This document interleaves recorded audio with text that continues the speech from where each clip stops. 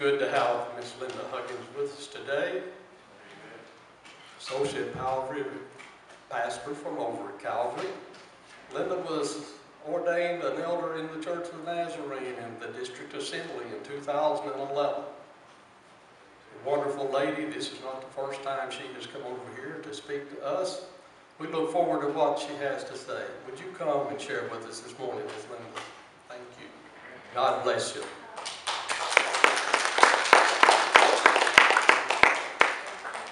It's good to be back here.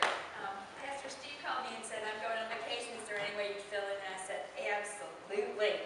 It's a lot of fun to be back here with you guys. Greetings from Calvary. We pray for you guys. You're our nearest neighbor church. You know that? And we're all part of one family. So greetings this morning from Calvary. And it's really good to be back with Gary and Jeanette in church. Aren't they great? Y'all are blessed to have them here.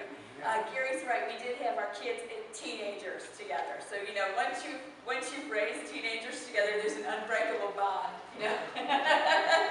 And we did. And I will say that all 6 of our kids have turned out marvelous. So, see, we did okay. We did okay. This morning, I want to talk to you about walls.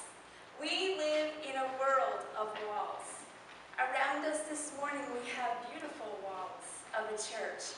We live in houses that are made of walls. Some of them are made of stone walls or brick walls, but they're walls. Sometimes they're even glass, but we keep a covering over that, right? We live in houses made of walls. Inside of our houses are also walls. We have separate rooms. There are 4 people that live in my house right now, and sometimes we can be in 4 different rooms and not even see each other, right? We can shut ourselves off completely from other people around us by walls. We have all kinds of walls outside too. We have stone walls. We have retaining walls that keep earth where we want it kept and keep separation and division. We have fences, which are really just sort of short walls to keep us separated from our neighbors, right? So our property doesn't go on their property and our dog doesn't run in their house, and, you know, we have fences. Countries build walls. Sometimes countries build walls to protect themselves. The most famous wall, I think, in the world is probably the Great Wall of China, right? Big, huge, see it from outer space. That's a wall that was built to protect that nation. Big, huge wall. You can march on the top of that wall. Sometimes we build walls to prevent passage, like the Berlin Wall was built to separate people from one side so they could never go to the other side, meant to keep people away from freedom. Sometimes we build walls to enforce laws, like we are building a wall between the U.S. and Mexico to prevent illegal immigration. And we build walls for things like that to enforce policy. Sometimes we build imaginary walls. When I was a teenager, which was 100 years ago, my sister and I shared bedrooms. We're only 16 months apart. We did not always get along. I know that seems amazing, but she's not as nice as I am. We had a lovely masking tape wall down the center of our room. We put masking tape, and this was my side, and that was her side. You stay on your side with your stuff, and I'll stay on my side with my stuff. Probably the most famous imaginary wall. How many of you remember the TV show WKRP in Cincinnati? Now, come on, you look almost as old as me. Okay? So there was a guy on that show, Les Nessman. Do you remember Les Nessman? Les Nessman wanted an office, and he was not given an office. So he built imaginary walls around his little desk area. He even went in and out through his imaginary door of his imaginary office walls. We can even build imaginary walls. It's pretty fun. Some walls are invisible walls. We keep walls around our hearts sometimes. How many of you have ever been hurt by someone else? You don't have to raise your hand because it's everybody. We build walls. We build walls that separate us from each other. Sometimes it's purely for self-defense. Sometimes it's just because getting involved with people can be a little messy sometimes. You just don't want to try.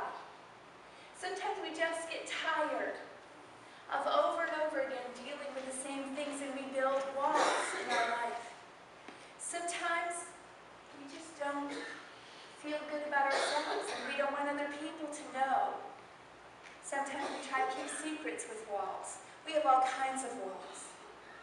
Sometimes life is so big that we can't seem to make it over the hurdles in front of us. Those are walls. They're problems, they're difficulties, they're things that we encounter that make life hard. And today I'm going to talk to you about those walls. And I want to take you to some very, very, very familiar walls in Scripture. The walls around the city of Jericho. How many of you, when you were children, learned the song, Joshua and the Battle of Jericho? My son confessed to me a couple years ago that he always thought that was Joshua and the Battle of Cherry Coke. I kind of like that. He didn't know what Jericho was, but he knew what Cherry Coke was. So he thought it was Joshua and the Battle of Cherry Coke. But unfortunately, it's not Joshua and the Battle of Cherry Coke. It's Jericho. So we're going to take another look. If you want to turn in your Bibles, we're going to be in Joshua chapter 5. But while y'all are turning there, I'm going to give you a little bit of background about what's going on where we pick up our story today. See, the Israelites were God's chosen people, and God had delivered them out of slavery. He had delivered them from Egypt, and He had delivered them out of slavery, and they were walking through the wilderness when they decided that maybe God was not powerful enough to get them into Canaan. And so God made them walk around the desert for 40 years. They are at the end of a 40-year journey to learn who God is and how powerful He is in their lives. And there they are. Their leader has been Moses all this time. Moses is the man who confronted Pharaoh, who delivered them out of this bondage, who has led them all these years, and Moses is gone. And now they have Joshua. Joshua is a man of incredible courage and godliness. Joshua walked with Moses. He learned at the feet of Moses. He was with Moses on the mountain when Moses got the Ten Commandments. He saw the glory of the Lord Himself. And Joshua has now been chosen to lead these people into the promised land. So here they are. When they came out of Egypt, remember, they had crossed the Red Sea, right? God parted the waters of the Red Sea, and they crossed. All those people that crossed now are gone. This is their children. And they're going to go into the promised land. So what God does is He parts the water of the Jordan. And the Jordan River parts, and they walk through. Those children of the people that had walked through the Red Sea walk through the Jordan on dry land. And there they are. The manna has just stopped. It's time to enter the country. And we're at our very first bed. God pulls them right up in front of the city of Jericho. Now, let me just say this about God. I don't understand why God had to pick Jericho. Jericho was probably the strongest and the most fortified city in Canaan. They were starting God does not give them the easy stuff, the little cherry-picking places to start, where they can just kind of go in, conquer real fast, move on, get some confidence built up. No. God crosses them right in front of Jericho. Jericho was known in the land of Canaan for its walls. Men could march around the walls of Jericho. That was their fortress. It was totally their protection. They had these walls. They were so proud of their walls. Nothing had ever gotten through the walls of Jericho. It was considered to be the strongest fortress in all of Canaan. God wants to stretch you. God put them there on purpose, right in front of that city. And He wants to stretch your faith. Jericho was going to be a confidence builder to them. God was going to say to them, we're going to do this. We're going to do this my way. And I'm going to show you what you can do. Have you ever really believed in yourself? God wants us to believe in ourselves. He wants us to see that us plus God equals victory over so many situations in our lives. So many times we are faced with these almost impossible walls that are in front of us, and we think, there is just no way. I guarantee you that's exactly how they felt. Why in the world did we start at the top? It's because God wants you to see victory from the eyes of God. You know what? In the eyes of God, those walls of Jericho were not any bigger than the little tiny city that was totally unprotected. Stressing out over our problems. God has got this thing under control. God is not sitting there going, well, I think maybe we'll try Jericho, and maybe God knew all along that those walls were going to fall. He was good. He didn't lose a minute's sleep over it. God had it all under control. We need to see the power of God. God does not need to practice his power to make it work. We need to see the power of God. God is going to show them nothing that you will face is going to be too big for me. Are you looking at a wall today? God wants to build your confidence. And that's where he is right now with Joshua. So we start out in Joshua chapter 5, verse 13, with Joshua taking a little bit of a walk. So if you want to turn there with me. It came about Joshua walking by Jericho, and he lifted up his eyes and he looked. And behold, a man was standing opposite him with his sword drawn in his hand. And Joshua went to him and he said, are you for us, or are you for our adversaries?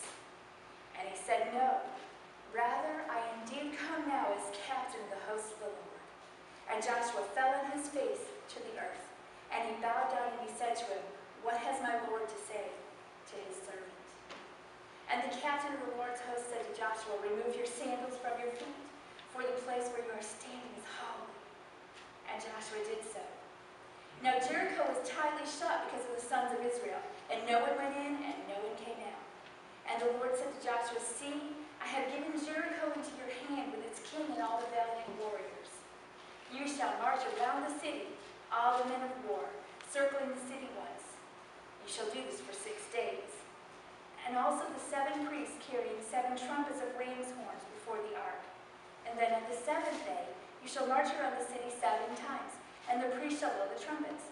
And it shall be that when they make a long blast with a ram's horn, and when you hear the sound of the trumpet, all the people shall shout with a great shout, and the walls of the city will fall down flat, and the people will go up every man straight ahead. Really? Really? That was the plan. That was the plan. Well, see, first of all, I want you to look, before we talk about the plan, look at Joshua, because Joshua was a man of courage. He went out to look at the walls. He did not go out to stand there and say, just don't know what I'm going to do. I don't have any idea, Lord, look at these walls, they're just too big, we can't do it. Okay, guys, we're going to turn around. Let's come up with an exit strategy. Maybe this isn't really the place, so what we're going to do is just sort of maybe go around Jericho, maybe we can sneak into the next. He didn't do any of that. He was out looking at the walls.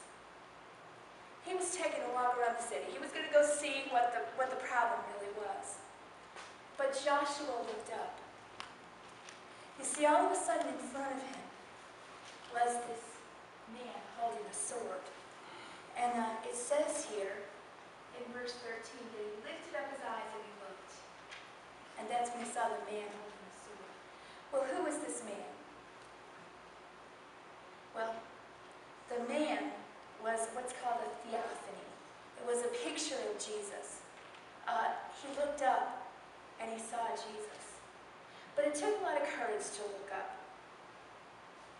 Joshua was out there trying to figure out what he was going to do. Have you ever been in a place where you were trying to figure out what to do? How many of you have ever been woken up in the middle of the night with a problem that you couldn't think of a solution to? Have you ever been there? Have you ever sat there and tried to figure out, okay, I don't have any idea what to do? I have no idea. I have a problem.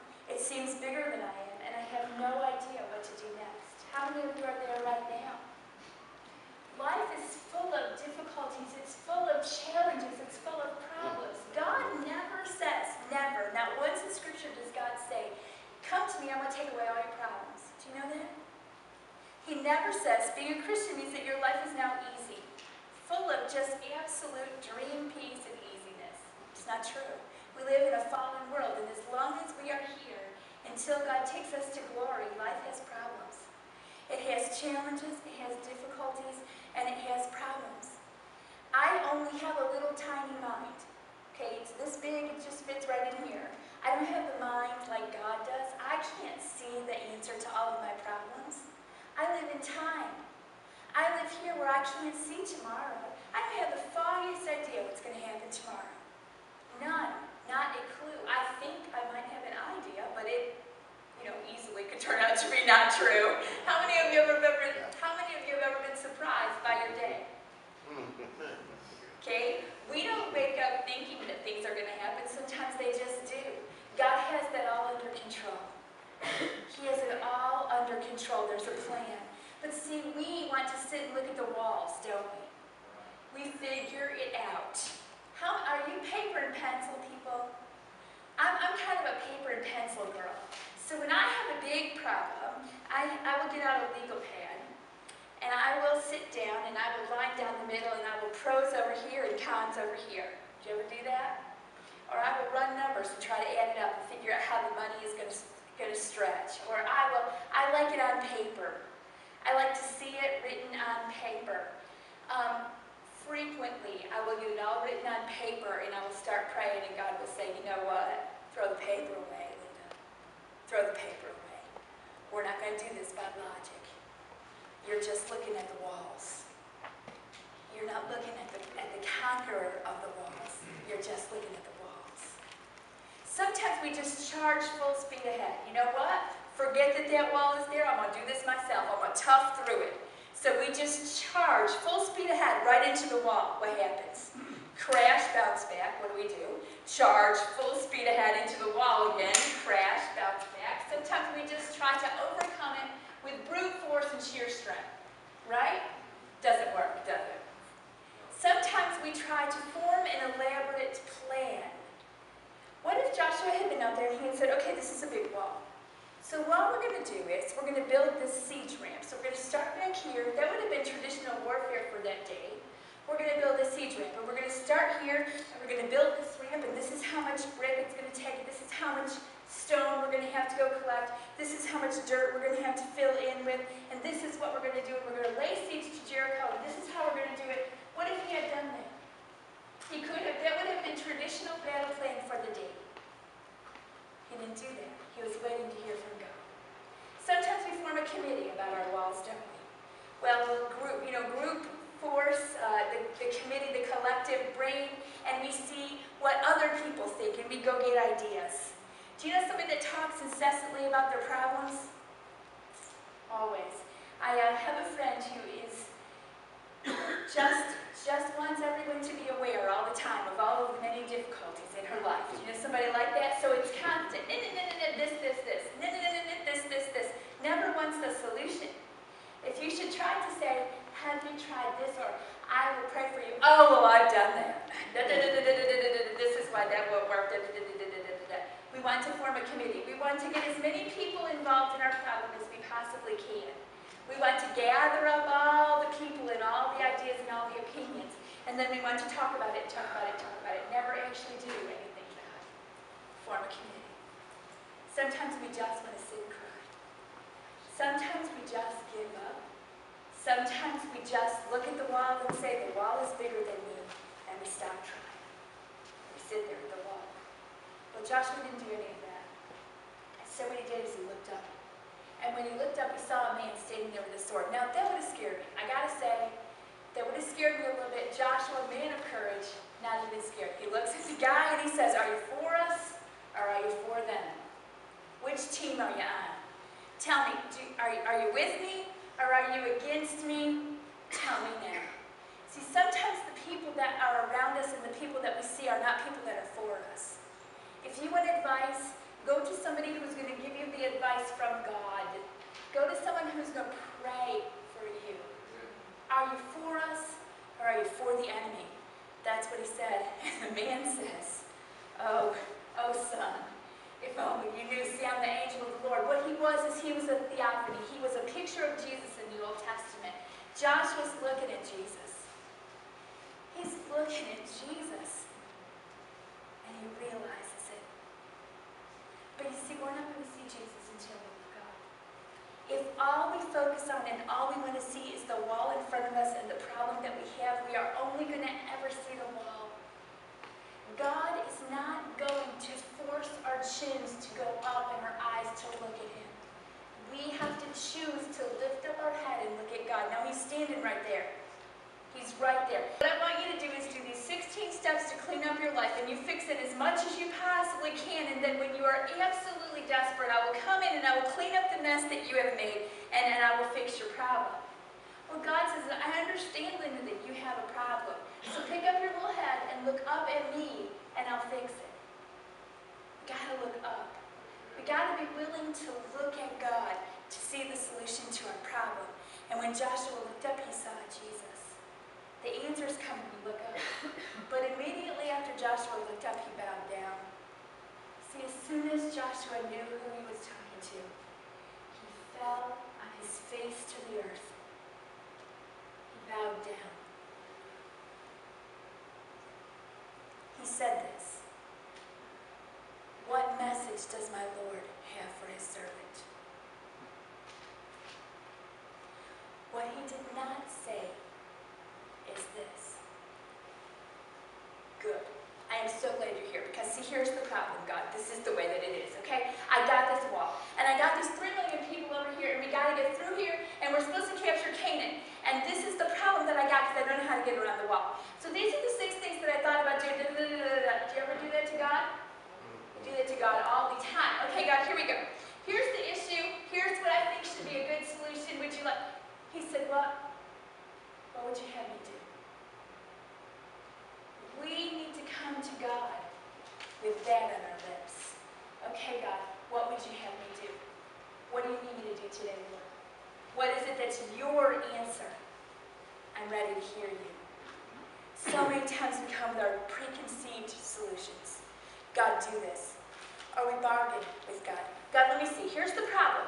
And if you do this, if you save me, if you get me out of this one, then I will never, whatever it is, right? How many of you ever made a bargain with God? If you fix this mess, I promise you, I will never do it again. Does it work? No.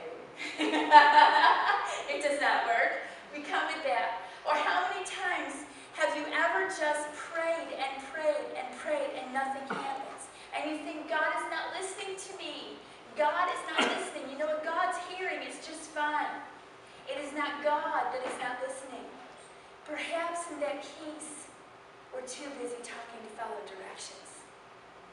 What God wanted was not to hear Joshua's battle plan or to hear all the things that he was willing to do or what he had laid out. What God wanted Joshua to do was to listen. Here I am, your servant, Lord, and tell me what to do. God needs people, if he's going to change this crazy world of ours, who are willing to stand before him on their faces before God and say, here I am, Lord, and do with me whatever you want. Here I am, Lord, I'm going to follow your battle plan, whether it makes sense to me or not, and we're going to talk about that in a minute, but did that make sense? Absolutely not. Okay, he needs people who are willing to say, wherever you take me, and Joshua's all ready for the battle plan, and the man looks at him and says, take off your shoes. Take off your shoes. Because where you're standing is holy ground.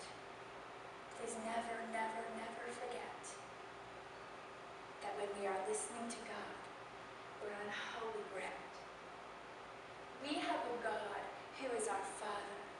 We have a God who says, you can run to me, you can climb in my lap, and you can say, Daddy, and you can tell me everything that you need. I intensely love you. That's the God that we have. Don't forget that your daddy is holy. Don't forget that this is holy ground. Don't argue. Don't argue. So many times I see people who are so willing to come to God, and they're so willing to listen, but then they always want to put their own conditions on it. They want their spin. They want it to be their way. So many times that person has been me. God is holy. Don't forget.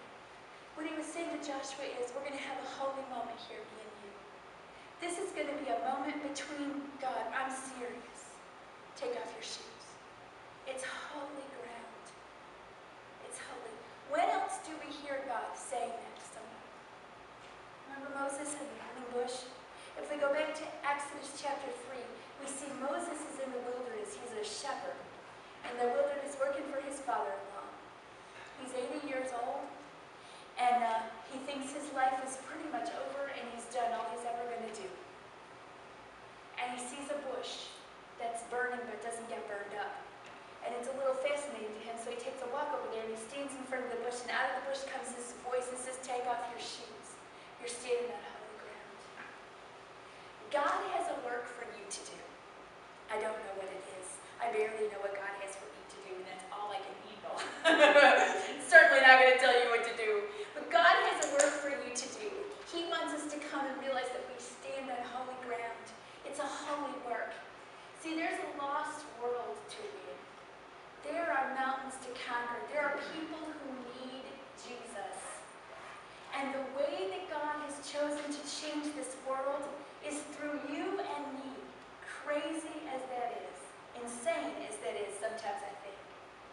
And what God wants is for us to be willing to be holy people, to be vessels that he can use, to take off our shoes, to lay aside every encumbrance, to understand that we stand on holy ground, and to be willing to say, yes, Lord, to God.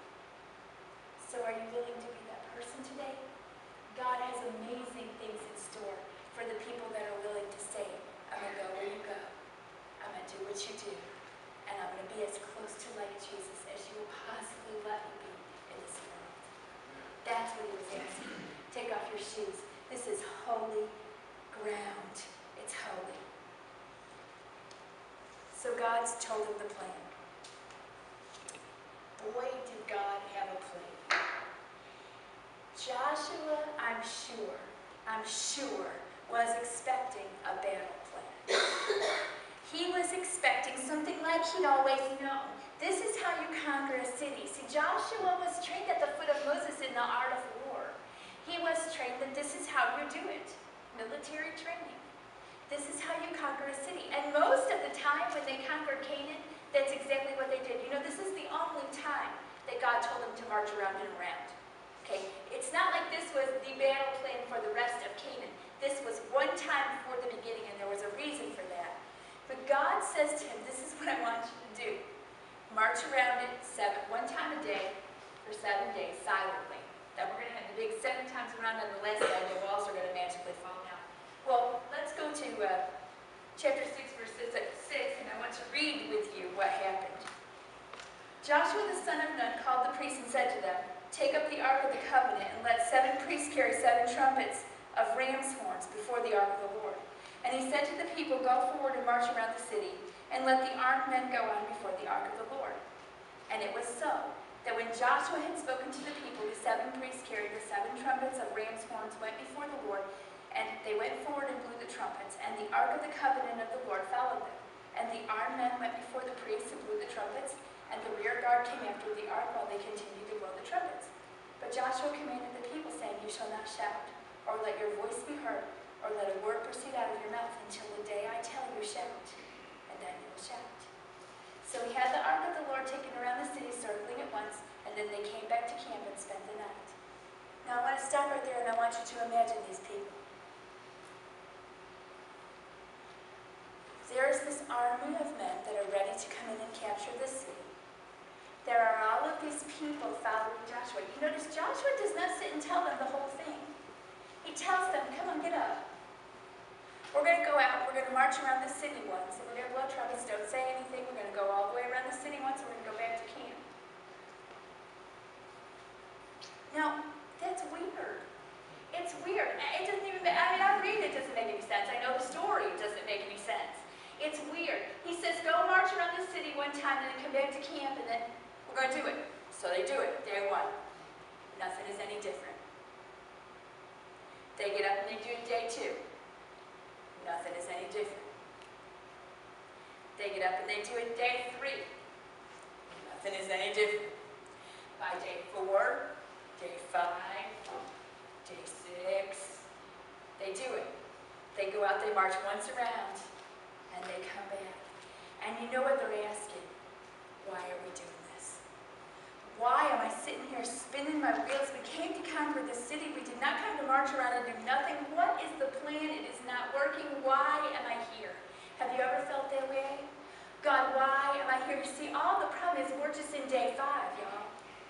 We don't see day 7 yet. Day 7 has not yet hit. We're in day 5. I know it may be day 405, but we're in day. We are sitting and spinning our wheels. I do not understand why God has not taken this situation yet and fixed it. They are sitting there on day 6, and I guarantee you what they were saying to each other is, really? How many more days are we going to go and get up and march around the city? Nothing is different. Joshua's crazy. That's what they were saying. Guarantee you, that's what they were saying. Because you see, they were in the middle. Are you in the middle? Have you ever said, why am I still here? Why is this happening? Why? I've got a reason for you. Zechariah chapter 4, verse 6. It's the same reason that God had for the Israelites, and it's the same reason that God has for you today. Zechariah chapter 4, verse 6. Not by might nor by power, but by my Spirit, says the Lord Almighty. Not by might and not by power, but by my Spirit, says the Lord Almighty. It is the same answer that God had for them, and it is the same answer that God had for you. We are in this thing until God takes the walls down. And that's going to be by God's strength, by God's Spirit, and with God's power, and in God's time. Can you see tomorrow? I can't. I don't know what's best. I mean, I want you to know that I think that I know what's best, okay? I always think that I know what's best. I'm a very strong-willed, firstborn Yankee. I always think that I know what's best. I don't. I don't. Not by might, nor by power, but by my Spirit, says the Lord. God wants to do something that we cannot comprehend. And the way that He's going to do it sometimes means that we march around and around and around for 6 days before day 7. 6 days might be a long time. But we're not here to do it our way, we're here to do it God's. You see, what would have happened if they had walked in to the most powerful city in Jerusalem, or in Canaan? If they had walked into the most powerful city in Canaan, and totally by their own resources, by their own battle strategies that they had been taught and that they knew, if they had just conquered the city quickly, what would have happened? They would have believed that they could do it themselves. God does not want us to believe that we can do it ourselves. God is always going to put us in situations that stretch us so that we can see that it is by faith that we walk and it is by faith that we conquer. They needed to know that lesson. He never did this again. I think because one time of this was enough. I think that after watching this happen once, they never again believed that they could do it without the power of God. They conquered Canaan, and they did it God's way. But this is how God started their journey. I don't know where you are with your walls, and I don't know what God is trying to show you. But what I want you to know today is that it's all right. God has a plan. You're just not today 7 yet. But it's going to come. And when it does, walls are going to fall. And they're going to fall in a way that only God can do. You're going to see the hand of God as only God can show you.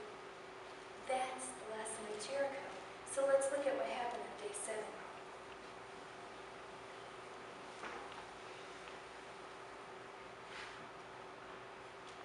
Joshua rose up early in the morning, and the priest took up the ark of the Lord. I'm sorry. Go to verse 15. On the 7th day, they rose early at the dawning of the day and marched around the city in the same manner 7 times. Only on that day, they marched around the city 7 times.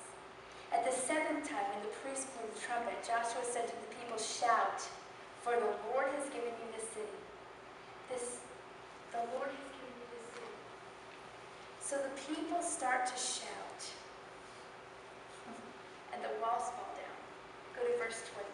The people shouted, and the priest blew trumpets, and when the people heard the sound of the trumpet, the people shouted with a great shout, and the wall fell down flat, so that the people walked into the city, every man straight ahead, and they took the city. It didn't fall down in pieces. It didn't fall down in sections. It wasn't taken down a little bit at a time. It wasn't done by battering rams. It was done by people shouting praise to the Lord, and it completely fell, and every single person walked straight in. Every single person walked straight in. No remnants of the wall. Victories happen, and walls fall. And someday it will be day 7. Whatever is happening in your life, understand that victories happen, please. Victories happen.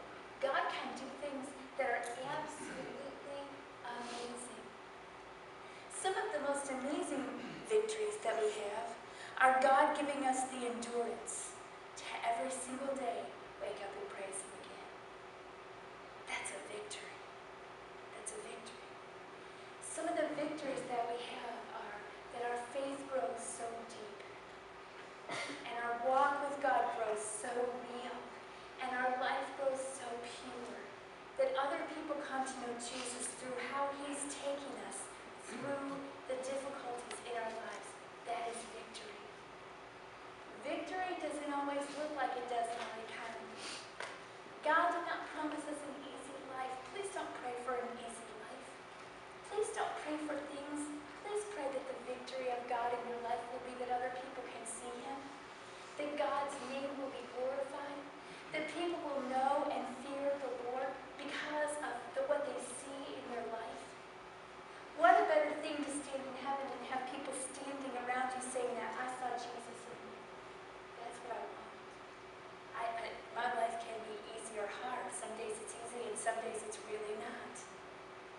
long as people see Jesus, that's victory.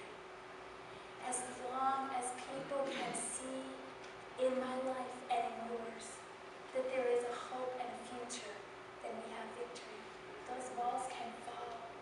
But the last thing that I want to share with you today is that they blew the horn. And those horns were not just any horns, they were ram's horns. And ram's horns in the Old Testament signaled the coming of Jehovah. What they were saying to those people behind the wall is, God's here. God's here. We've had 6 days where we've been marching around and now God's here. God's here. Does your life proclaim like a ram's horn that God is here? Blow the trumpets. Blow the trumpets, y'all. Shout and sing and blow the trumpets and let this world know that God's here. It's not incredibly popular right now to be a Christian, is it? I didn't think that ever in my lifetime it would be quite this unpopular to be a Christian. I'm constantly having to defend the fact that I'm a believer, and that kind of is a little weird for me. But it's not particularly popular to blow the horn of the Lord these days. It's not particularly popular. People have very preconceived notions about Christianity, don't they? We're supposed to be blowing a horn. We're supposed to be the ones that are saying God loves you, God cares, and you come find grace at the foot of the cross. You come find mercy at the foot of the cross. You come find redemption at the foot of the cross. And the more we say that to a world that needs love more than I've ever seen a world need love, the more people whose lives can be changed, the more walls that can fall down, and the more things that we can conquer because of that love of Christ. Blow the horn. Be proud to be a believer. Be proud that Jesus saved you. And be willing to share that with whoever you see. See, there's a lost and hurting world. I want to tell you a little story about a man that I know. He's broken. His life has not worked out the way he thought it should. But he's been so wounded by Christians. And sometimes we do. Sometimes we do. Accidentally. He's just been really wounded by the church. He doesn't want to have anything to do with it. Has made it very clear to me that I can be his friend, but I can't talk to him about God. I kind of like that. It's a challenge for me.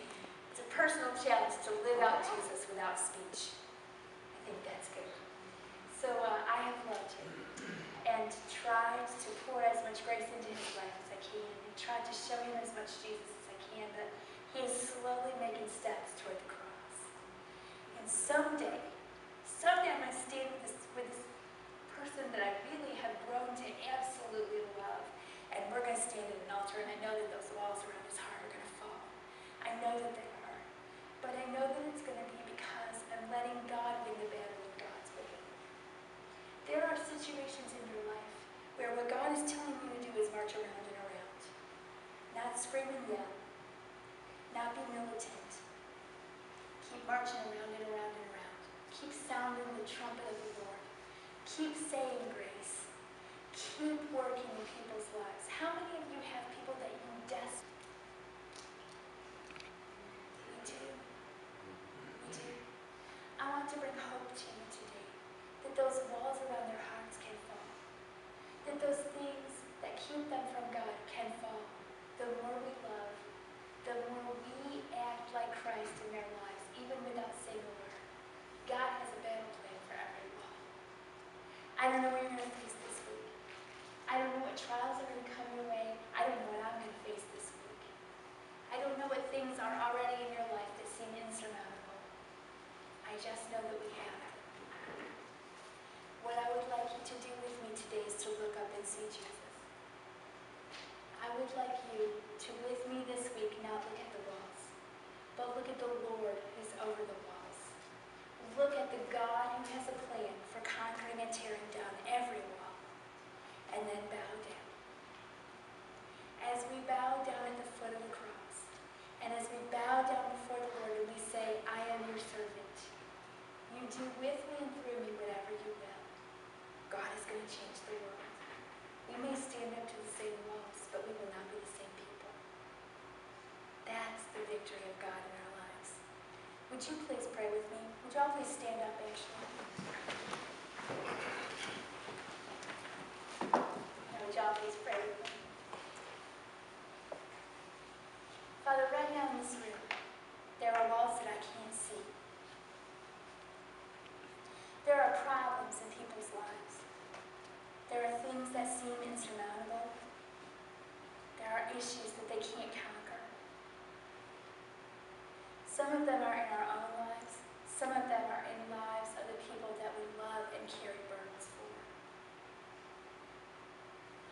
today, in this place, in this room, we're going to stop and we lift our eyes up to see you.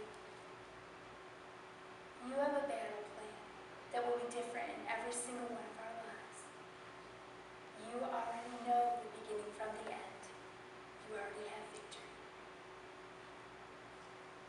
Thank you, Father, for the peace that passes all understanding that you're going to pour it on our hearts right now as we lift our eyes up to you. And Father, we just want to say this morning that we're your servants, that we come to stand here and say, Lord, do what you want to do through me. Father, we yielded hearts. And Lord, I know that whatever it's going to take, and wherever we walk, and whatever we see, you're going to do a work through these people. Because all you ask is for us to be yielded hearts. And Lord, right now we want to say thank you to you for the victories that are going to come, for the lives that are going to be changed, and for the things that are going to happen. Because we trust you. So Lord, whatever day it is in our lives, if we're just beginning to march around a problem, or if the walls have been there for a long time and we're waiting for victory, we just ask, Lord, that you would continue to make us as faithful and as courageous as Joshua was, that we would do the plan, that we would do the work of the Lord, and Lord, that you would show us the walls fall, that we would rejoice in the victory. But Father, help us to blow our horns. Help us to be the people who announce to the world that Jehovah is on his way, that God is here, and God is here to do a work in the world. Thank you for all that you're going to do, Lord, and help us to live that life yielded to your will. In Jesus' precious name, amen. Amen. Thank you for being here this morning. Thank you for being willing to let God change the world through you.